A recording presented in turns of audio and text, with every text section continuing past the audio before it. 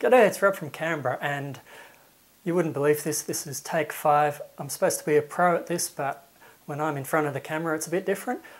I've stuffed up with not turning the microphone on, then the card got full and cut me out halfway through a video. Then I must have forgotten to push the record button even though I looked and it seemed to be recording. And anyway, here we go. So, a bit about me. I'm Rob, I live in Canberra, Australia. Canberra's the capital. In case you don't know, it's about 3 hours from Sydney by car and about 6 hours from Melbourne. You most likely have heard of those two cities. I am a father of 2 great kids. I love spending as much time as possible with them. It wasn't always the way where I could spend a lot of time with them. I had to miss out on my daughter when she had special assemblies and all sorts of sporting events and that type of thing, which made me feel really bad because I was working an office job and quite often I'd be going in early, coming home late and just seeing her for 1 or 2 hours in the night. So that wasn't my ideal cup of tea. So getting to the office job, I worked for Foreign Affairs and Trade for about 23 years. I had a variety of jobs, such as working in the mailroom, where I'd occasionally go on trips overseas or down to Melbourne, delivering the safe hand stuff. I also worked in security for a while, looked after the passers. I worked in desktop publishing, which I enjoyed. Then I went off on a posting to Beijing. That was a good experience, but the work was really mundane and not terribly thrilling. So I came back, I ran the intranet at the department for a couple of years, and then I got into payroll. So all of that time I was never really doing what I really was passionate about, and it was just for the sake of getting money. Also, back when I was working, I was playing volleyball quite often. I played on the professional beach volleyball tour here, and that was great fun. It was heading to something that was going to be a full-time sport for me, but then can't go into the details, but for whatever reason the tour fell through, kaplat. I almost cried, but that was the end of that. So I had to focus on earning money through my office job. But as I said, I was never really inspired by that. It's not something I really wanted to do. I remember the very first week I was there, I sat around a table where we had a staff meeting, and it was all males. It's changed a lot since then, but anyway, it was all males and they all had huge big bellies, and I thought to myself, this is not the place for me. It took me 23 years to get out of there, but finally I did it. When I did finally get away from that job, I was asking to take long service leave because I'd been there so long. I accumulated quite a lot of long service leave, and I told my boss, okay, it's time to take long service leave, and he said, sorry, can't do it. There's no one to fill in for you while you're not here. And seeing I was running the payroll, it was kind of a crucial function. People like getting paid. So I said, train someone. And then he said, yep, we need to do that. And then I told him again and again, and he just didn't do it. So I got fed up and I resigned. I walked out of there. But there was one problem. Because no one could do the job, they had to get me back. They paid me more money and had me as a temp.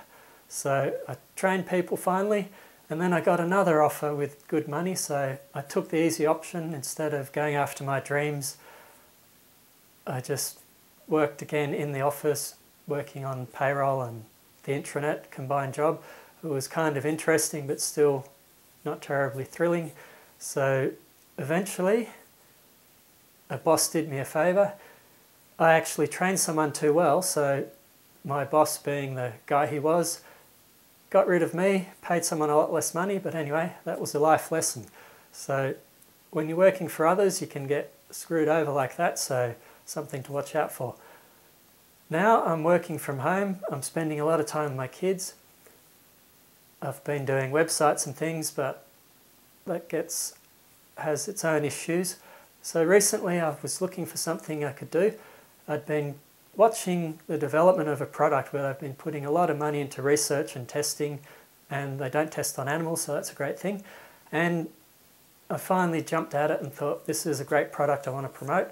So I jumped in there, started thinking, okay, how do I promote this? I had no real ideas.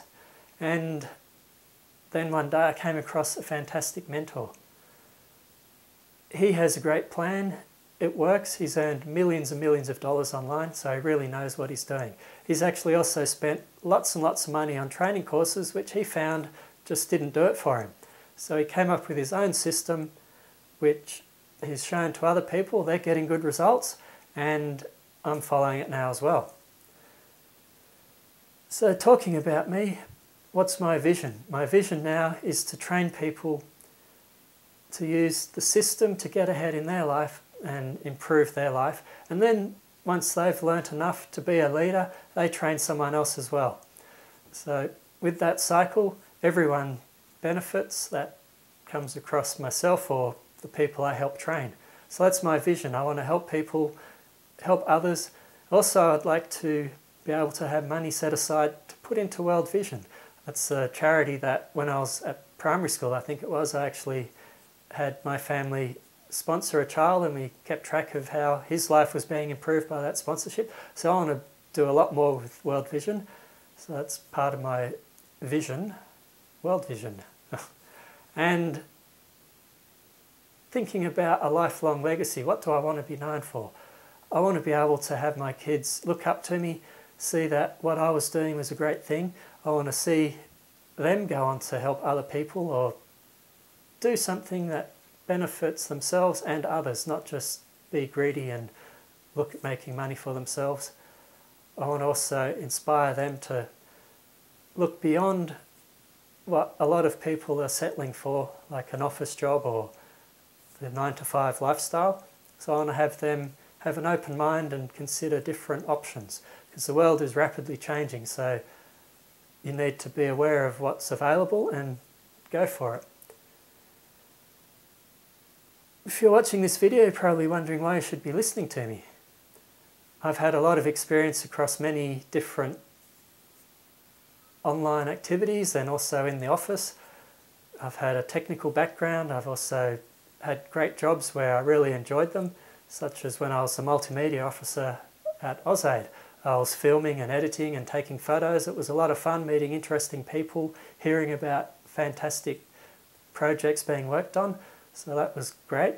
I've also had a sporting background, so learning the values from sports and good clean living and all of that stuff, and being dedicated towards being the best you can in something. But now I'm loving working at home, just working on growing a business and having money, getting out of debt and being able to help others. So that's what I'm about. I hope that's something that connects you with me and you'd want to work with me as well.